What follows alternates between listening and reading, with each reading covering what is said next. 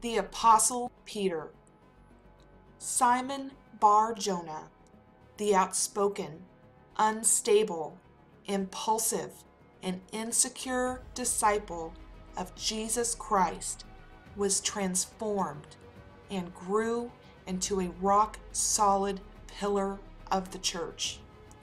He was converted from a man who denied Jesus at the cross into a man who would deliver some of the most prominent scripture in the Bible. Simon.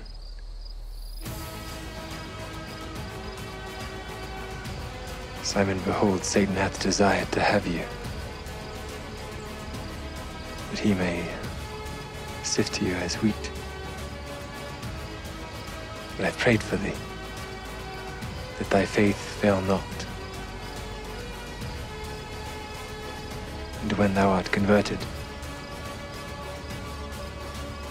strengthen thy brethren. Peter went through the most humbling experience imaginable. He well understood the gravity of denying and forsaking Jesus.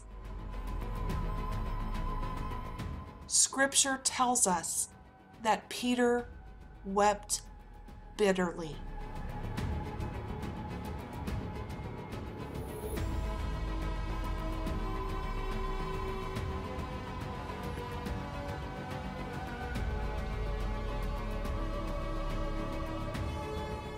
In spite of Peter's impulsiveness and inconsistencies, Jesus prophetically named him for what, by God's grace, he would become. You are Simon the son of Jonah, Jesus said.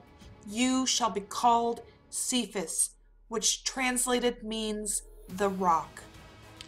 Who would have expected Simon to become a primary example of rock-solid conversion, truly living up to his new name, Peter? And who would have expected him to become one of the world's greatest teachers of love, hope, humility, and respect for and submission to authority? Peter's spiritual conversion required the greatest miracle of all, but God's word is reassuring, because if someone like Peter can become deeply converted, then we know there is hope for each of us.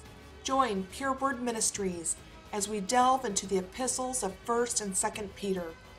Be sure to subscribe and click the bell next to our channel name to get notifications of our live-streamed Bible studies on Peter.